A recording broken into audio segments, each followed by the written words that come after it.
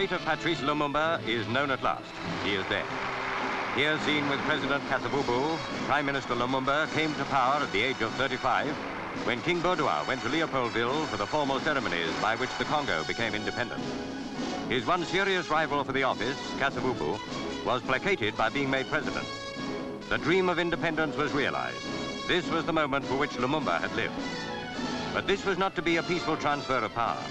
Lumumba's many enemies rioted, and from then on the Congo was plunged into the political strife to which no one can yet see the end. The United Nations flew in a force to restore order, a task altogether beyond its powers.